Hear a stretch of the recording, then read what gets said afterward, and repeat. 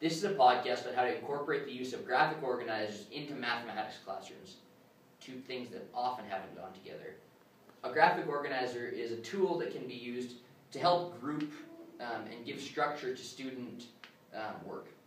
They organize, and they're often used in humanities classes to group together concepts, to help with brainstorming. They can be used in order to structure ideas. So this is a decent example of that, where a student thinks of a main topic, let's say in social studies, and then they have a bunch of categories that add on to that. In science, they're sometimes used to help structure lab work, where they can be used to categorize different families of animals or different objects. In math, though, we have several other uses that we can use. And the benefit of a graphic organizer is that they can help students grasp course content in a more concrete way, and they can build connections between different categories that maybe wouldn't have had connections drawn between them.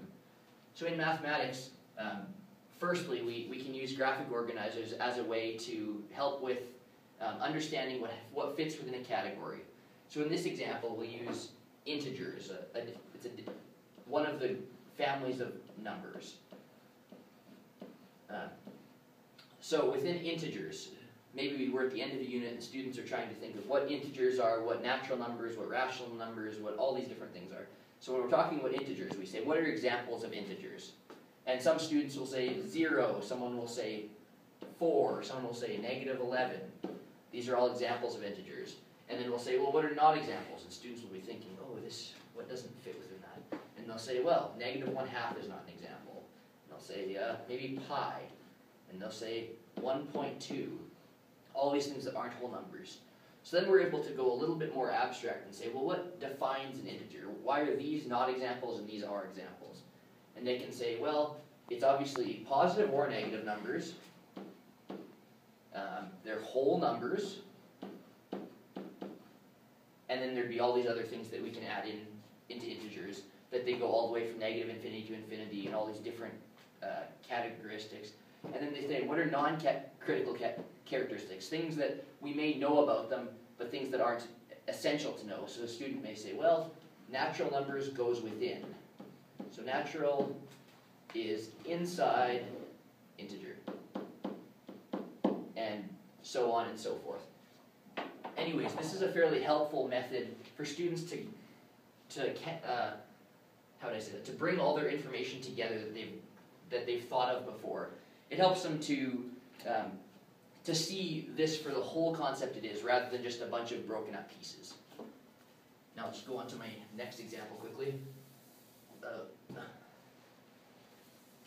Anyways, graphic organizers can also be used as a way to help with computations and helping students to understand how they can calculate things.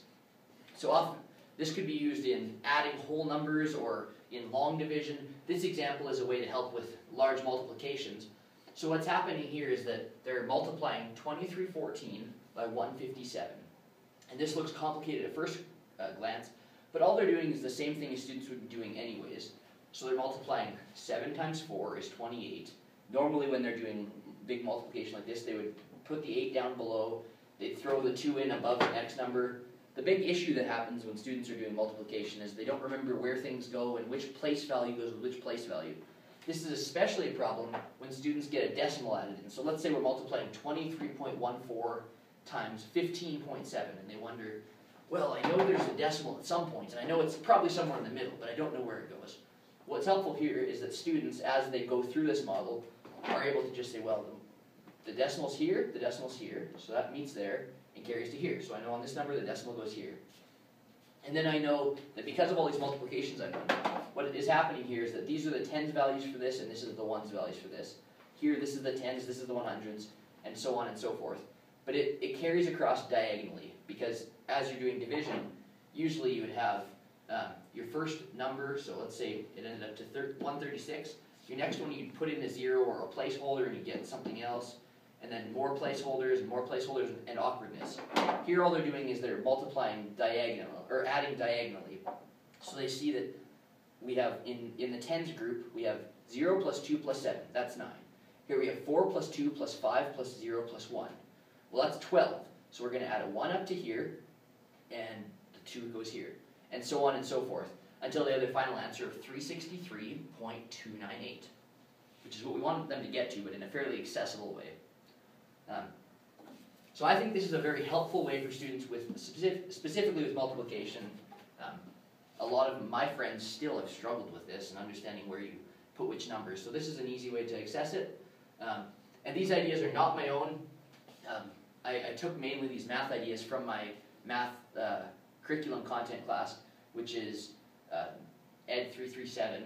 But then also these references online have been helpful. Thank you very much.